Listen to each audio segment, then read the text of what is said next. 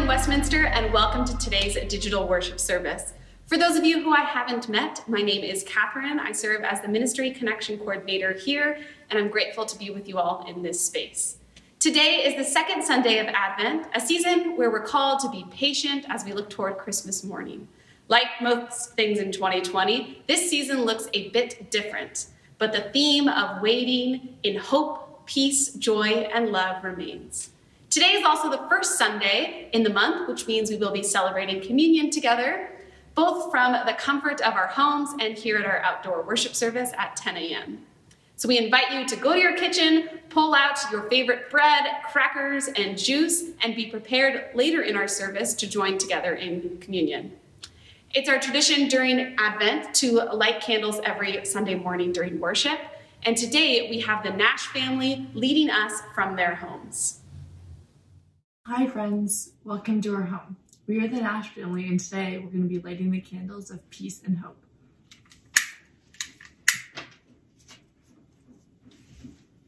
In Isaiah 11 we read, "A shoot will come up from the stump of Jesse. From his roots a branch will bear fruit. The Spirit of the Lord will rest on him, the Spirit of wisdom and of understanding, the Spirit of counsel and of might, the Spirit of knowledge and fear of the Lord. The wolf will live with the lamb, the leopard will lie down with the goat, the calf and the lion and the yearling together, and a little child will lead them. The cow will feed with the bear. Their young will lie down together, and the lion will eat straw like the ox. The infant will play near the cobra's den. The young child will put its hand into the viper's nest. They will neither harm nor destroy on all my holy mountain, for the earth will be filled with the knowledge of the Lord as the waters cover the seas. In that day, the root of Jesse will stand as a banner for the peoples. The nations will rally to him, and his resting place will be glorious." Creator God, as we prepare our hearts and our homes for your coming this Christmas, we thank you for your Son, Jesus Christ, the Prince of Peace. In a world full of unrest, may we be peacemakers, and may the light of Christ enter our homes this Advent season. Amen. Amen. Amen.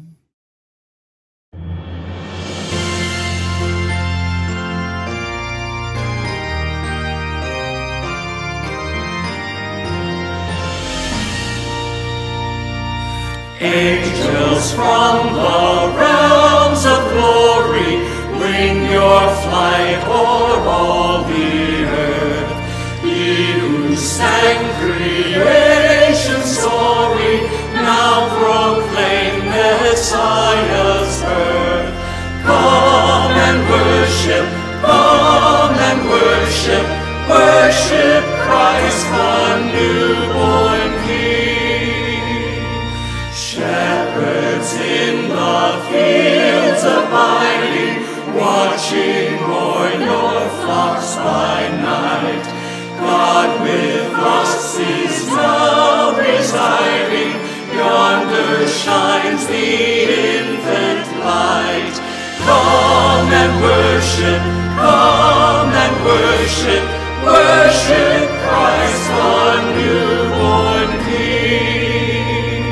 Sages, leave your contemplations, brighter visions beam afar.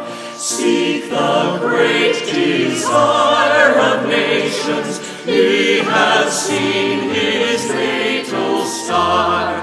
Come and worship Christ the newborn King. Though an infant now we knew him, he will share his Father's throne. Gather all the nations to him, every knee shall then bow down. Come and worship Christ the newborn King. Come and worship Christ the newborn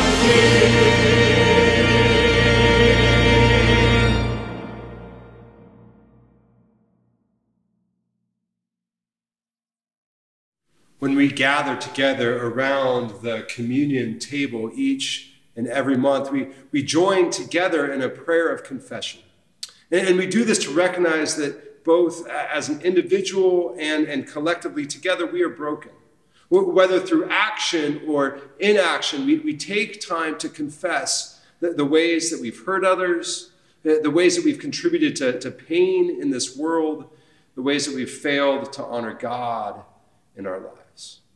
And at the same time, we're reminded that God meets us wherever we sit. We live as a forgiven people, fully dependent on God's grace and mercy. Will you please join me in prayer? Holy God, in this season of expectation, we're aware that all is not right in our world, in our personal lives, in our families, our churches, our neighborhoods, our country. We know that all is not right.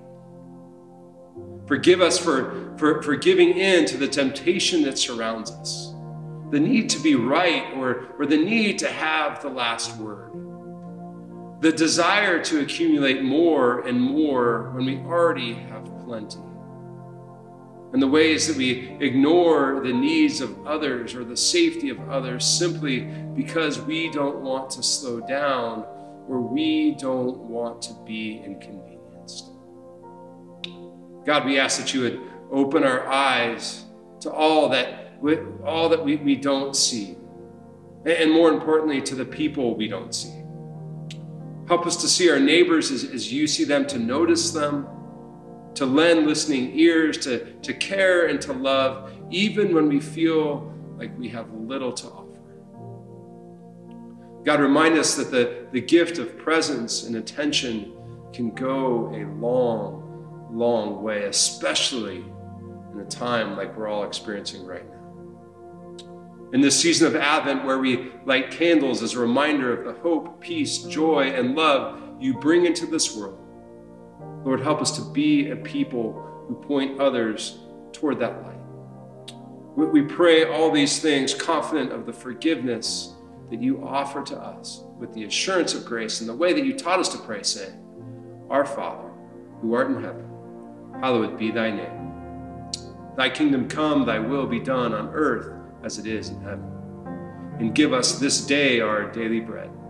But forgive us our debts as we forgive our debtors. And lead us not into temptation, but deliver us from evil. For thine is the kingdom and the power and the glory forever.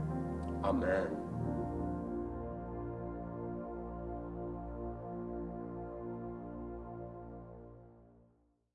During Advent this year, we're exploring what it might have looked like for the people who were in and around the home in Bethlehem where Jesus was born.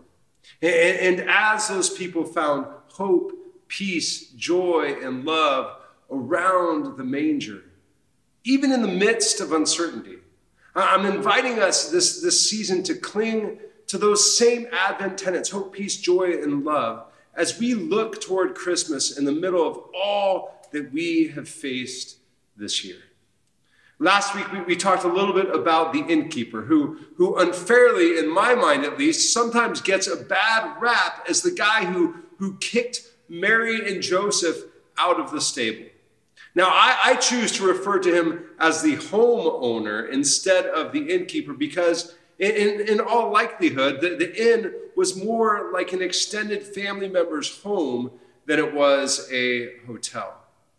So today, we're continuing in our journey, looking at who was there around the home when Jesus was born, but by looking at an ordinary group of people who respond in an extraordinary way when they hear about Jesus' birth, starting at Luke chapter 2, verse 8. And there were shepherds living out in the fields nearby, keeping watch over their flocks at night. An angel of the Lord appeared to them, and the glory of the Lord shone around them. And they were terrified. But the angel said to them, Do not be afraid. I bring you good news that will cause great joy for all the people.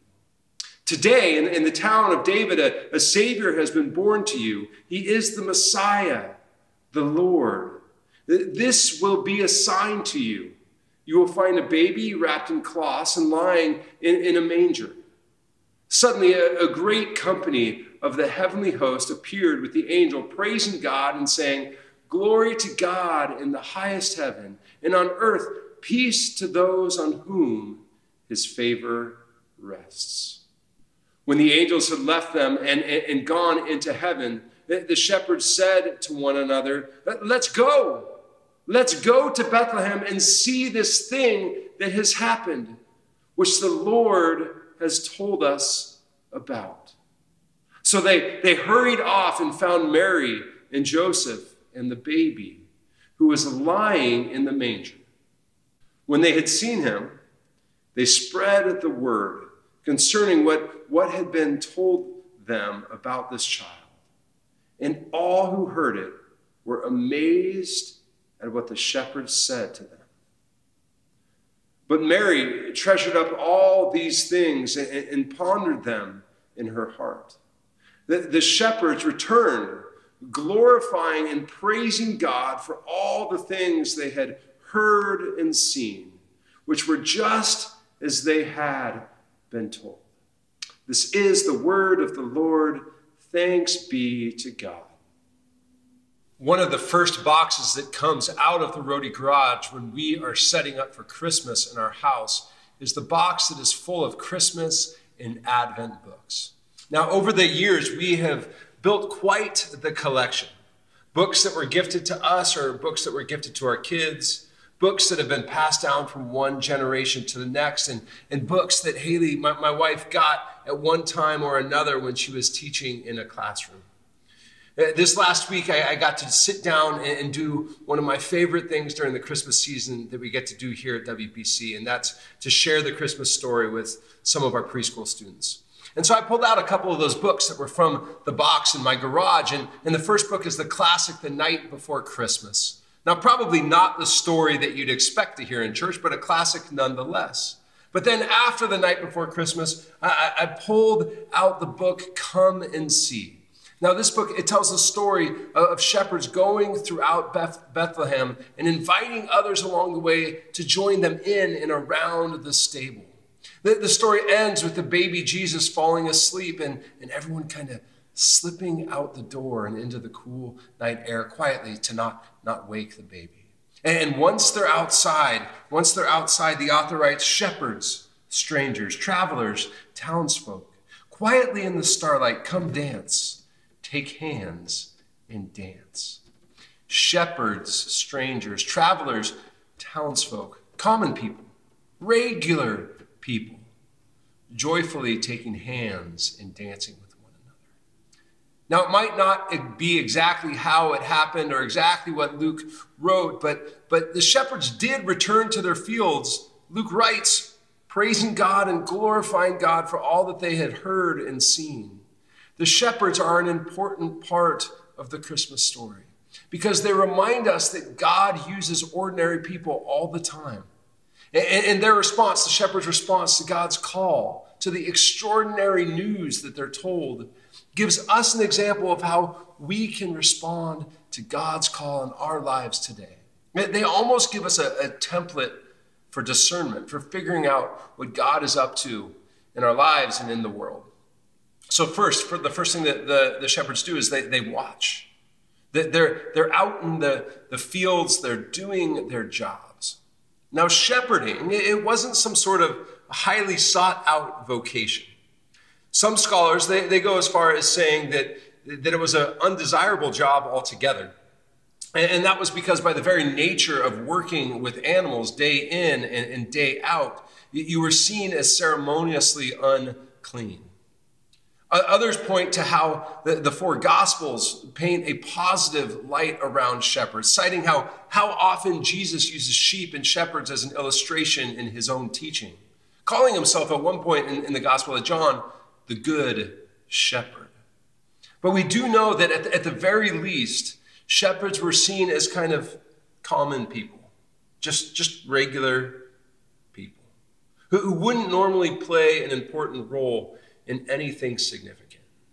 And while they're out going through the motions of their job, keeping tabs on their sheep, something or someone pulls them from their routine. They're not too busy to notice what's happening around them. Now, the first lesson we can learn from the shepherds here about discernment reminds us to be attentive. Who knows how many nights they were out in those fields, looking to the stars, counting sheep. It would have been really, really easy to get caught up in the monotony of it all, to just go through the motions and to miss what God was doing right there in front of them. In one way or another, over the last 9 months or so, all of our routines have been completely disrupted. By now, we're tired, we're weary.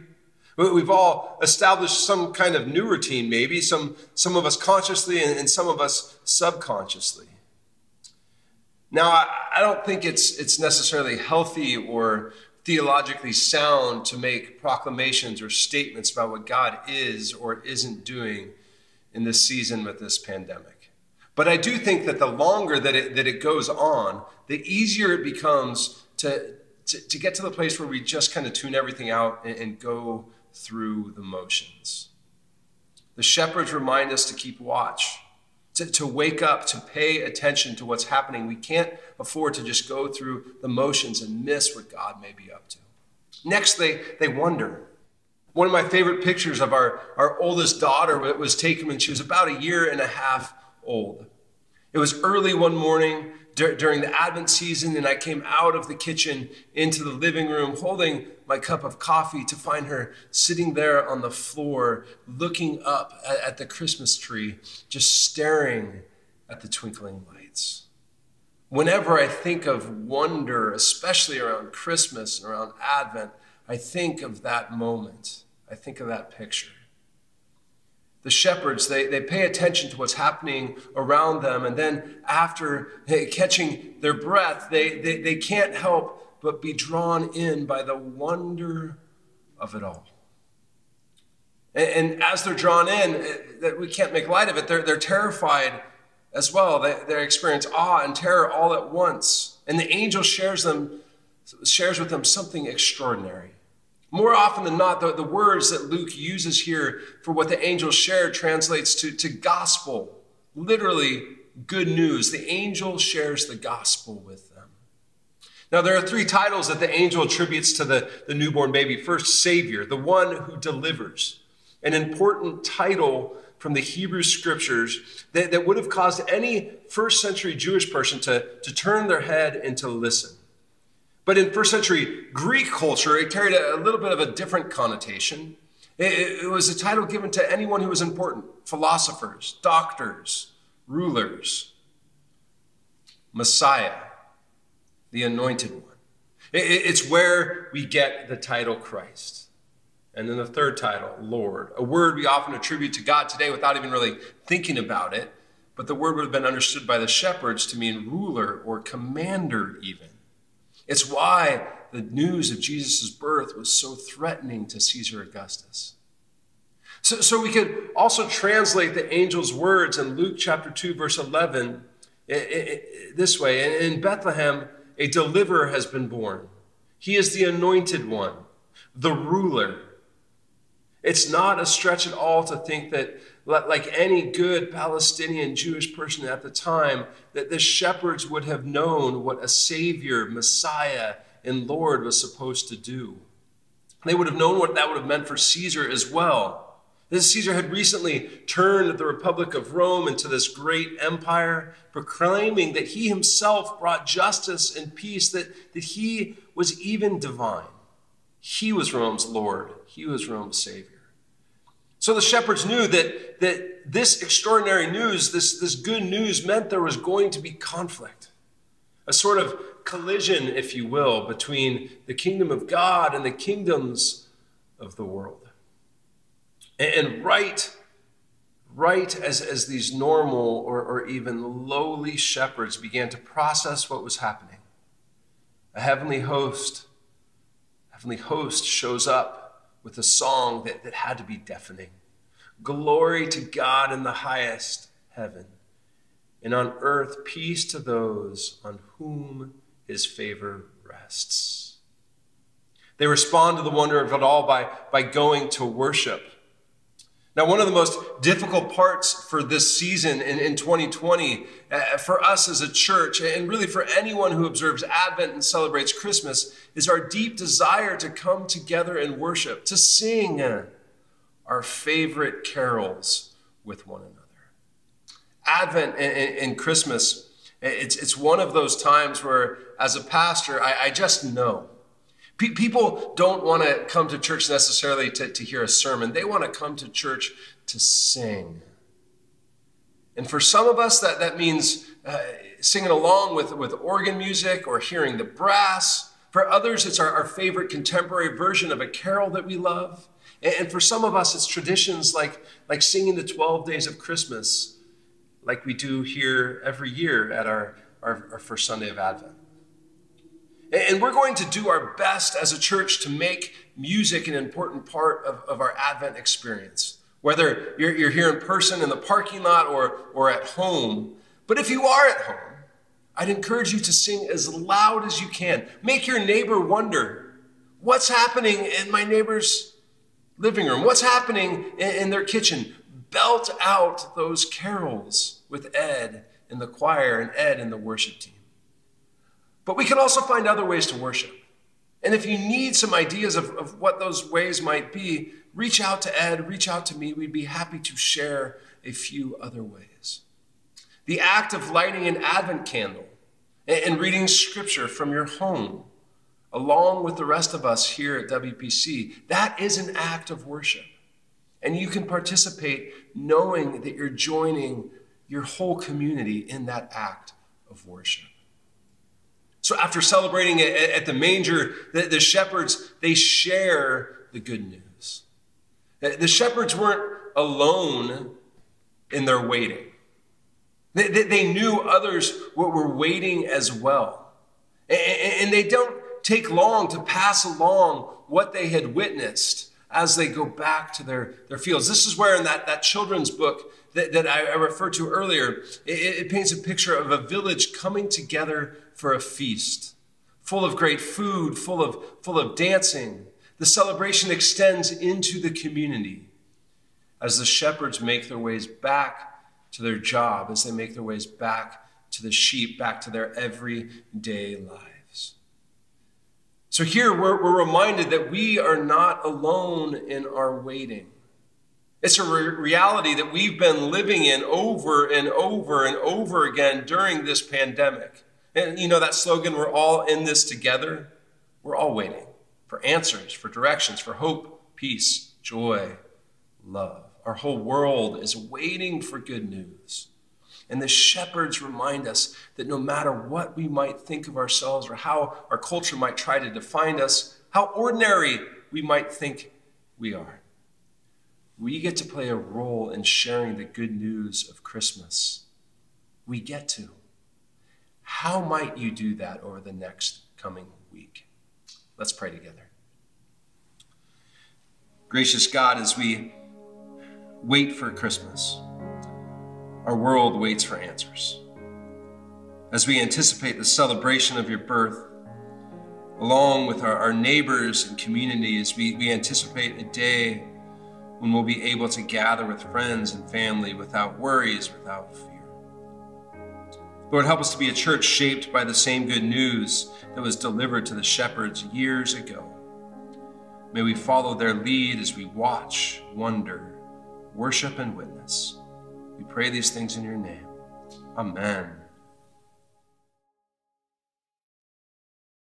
Last week I mentioned that the word that Luke uses to describe the inn in Bethlehem where Mary and Joseph go is the same word that he uses for the upper room in Jerusalem. And in the same way that there were ordinary people around and in the manger during and after Jesus' birth, there were ordinary people, the disciples, around the table with Jesus during the Last Supper.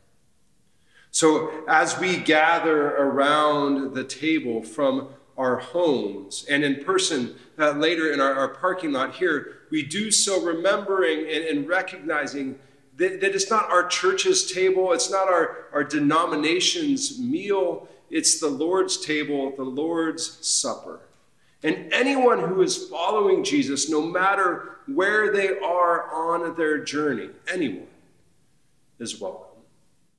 So on the night that Jesus was betrayed, he had opportunity for one last meal with those disciples, his closest friends, those ordinary people. And they sat down and he took bread and he broke it. And he said, "This is my body broken for you. Whenever you eat of it, do so in remembrance of me." And after they had eaten the bread, he took the cup and he poured it out, saying, "This is the blood of the new covenant poured out for the forgiveness of sins." It was much later that the Apostle Paul said that whenever we eat of the bread and drink of the cup, we do so proclaiming Christ's death until he comes again. So friends, I want to invite you to join me at the Lord's table from your table at home. Come, the table is ready.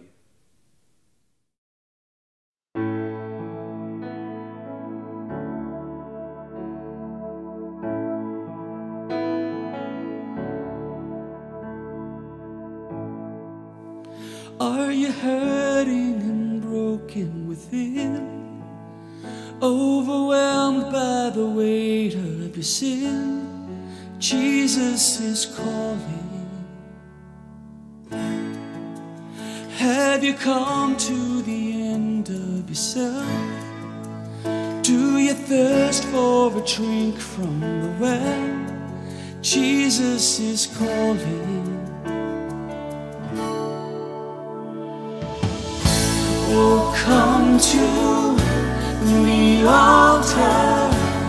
The Father's arms are open wide.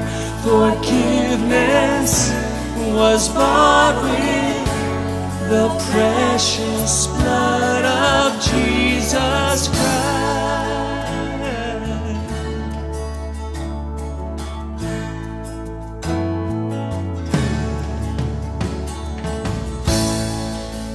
Leave behind your regrets and mistakes. Come today, there's no reason to wait. Jesus is calling. Bring your sorrows and trade them for joy. From the ashes a new life is born. Jesus is calling. Yeah. Oh, come to the altar. The Father's arms are open wide. Forgiveness was bought with the precious blood of Jesus Christ.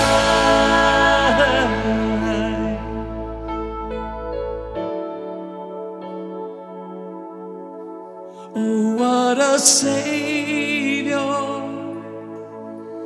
Isn't he wonderful?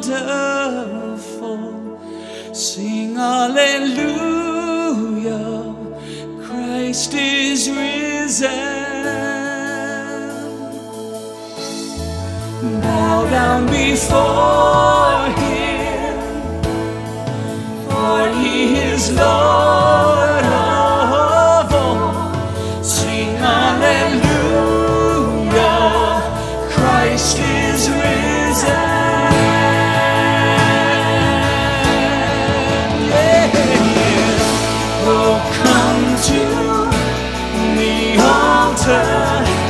The Father's arms are open wide. Forgiveness was bought with the precious blood of Jesus Christ. Oh, come to the altar. The Father's arms are open wide. Forgiveness was bought with the precious blood of Jesus Christ.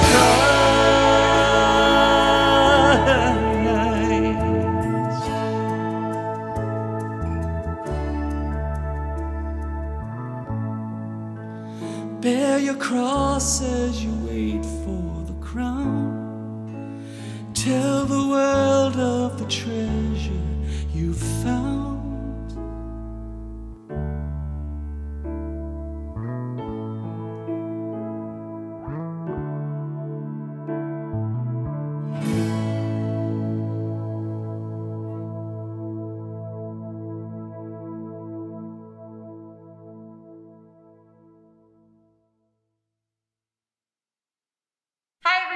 Catherine here with this week's Life Together, featuring today's special guest. It's good to be with you again. Now, we are in the second week of Advent, and we have lots of exciting events happening throughout the month of December, and we're here to share a few of them with you. Now, a special thank you to everyone who joined us for the Family Advent celebration last Sunday.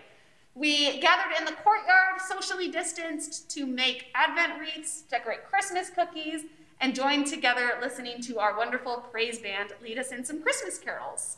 It was a wonderful event, and a special thank you to all the volunteers that helped put this event on.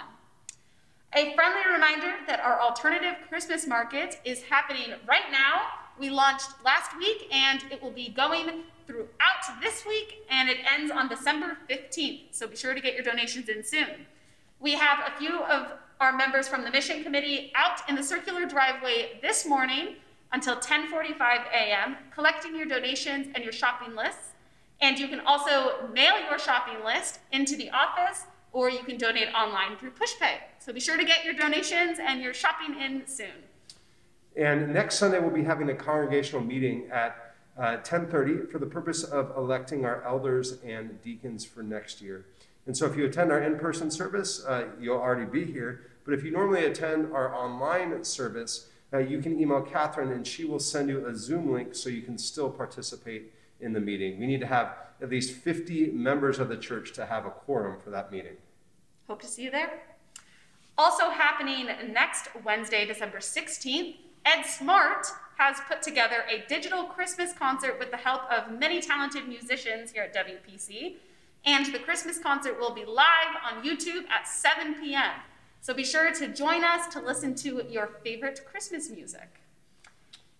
And Christmas Eve! Eve Christmas Eve is coming. We're just a few weeks away, and we are celebrating Christmas Eve here. It'll look a bit different, but we have some exciting plans.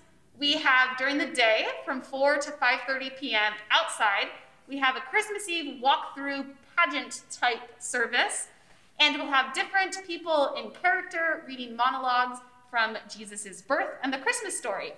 If you're interested in volunteering and being in character and helping put the show on, feel free to reach out to me. And we have another opportunity to celebrate Christmas Eve.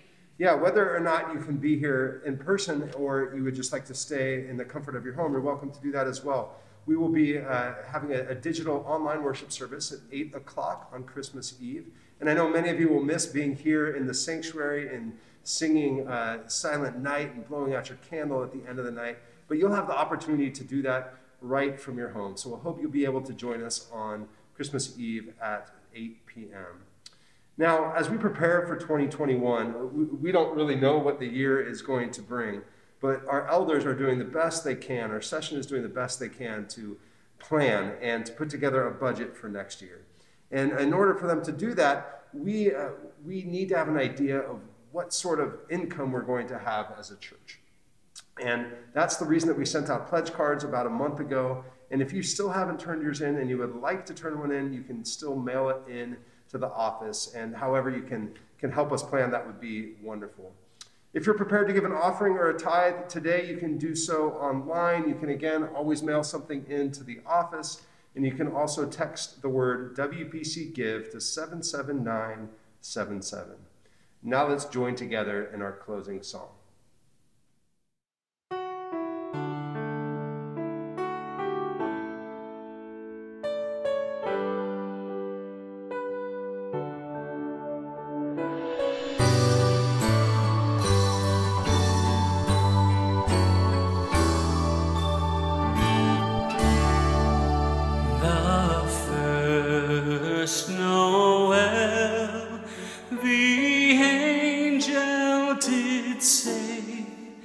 was to certain poor shepherds in fields as they lay, in fields where they lay keeping their sheep on a cold winter's night that was so deep.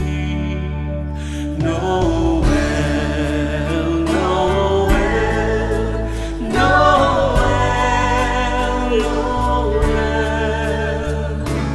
born is the King of Israel.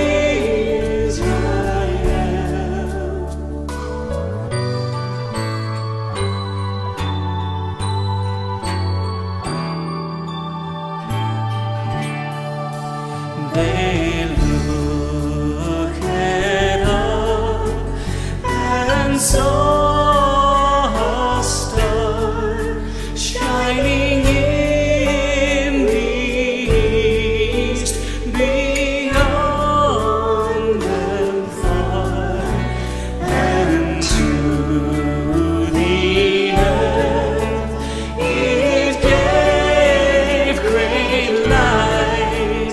And so it continued both day and night. Noel, Noel, Noel, Noel, born is the King of Israel.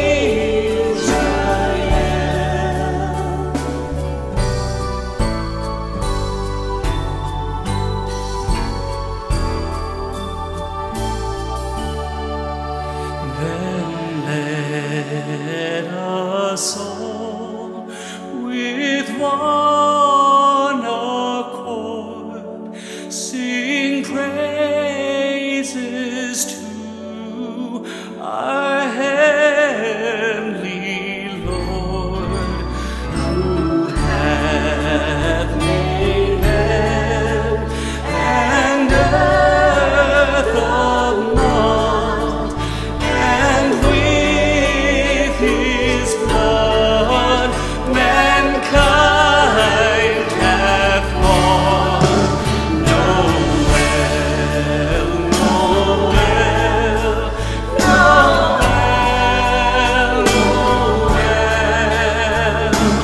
born is the King of Israel.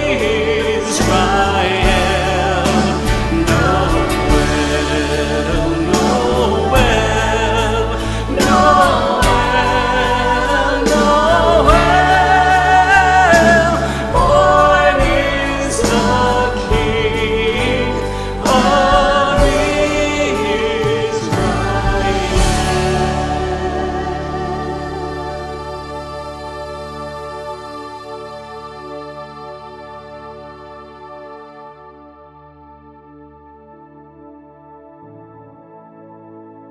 Friends, in a world and in a time that desperately needs hope, peace, joy, and love, we have some extraordinary news to share.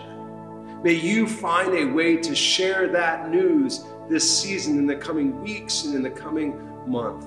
Go out in the name of the Father, Son, and Holy Spirit. Amen.